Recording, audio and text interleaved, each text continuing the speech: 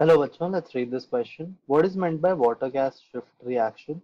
Discuss its use for preparation of dihydrogen. आइए हम लोग देखते हैं की कॉन्सेप्ट हम इसमें क्या यूज कर रहे हैं।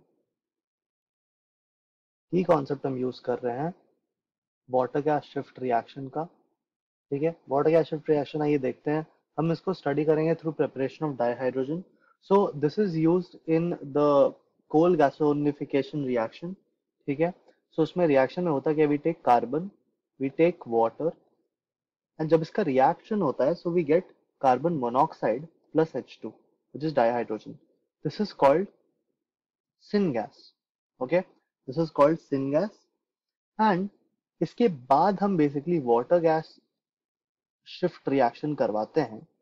ठीक है, जिसमें कि we take the CO from syngas and we react this with the water that we have, and this is a reversible reaction, and this forms हमारे पास CO2 plus H2।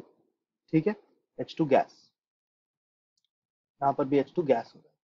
So basically what is water gas shift reaction? Water gas shift reaction is the reaction between carbon monoxide from syngas and water in the form of steam to form carbon monoxide and hydrogen. अब हम ये तो हो गया what is water gas shift reaction.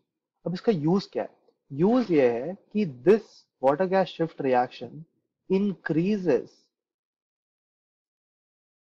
The yield of dihydrogen. ठीक है, dihydrogen gas ये increase कर देता है यील्ड ऑफ H2 को। एज वी कैन सी, जब हम कोल गैसोनिफिकेशन कर रहे हैं, जब कार्बन का रिएक्शन हम H2 के साथ कर रहे हैं, we are getting H2, right, we are getting gas dihydrogen. लेकिन जब हम वाटर गैस शिफ्ट कर रहे हैं तो हमारे पास और ज्यादा हाइड्रोजन एक्सट्रैक्ट हम कर पा रहे हैं from the initial see that we took. ठीक है, this is how we solve this question बच्चों। Thank you very much, all the best.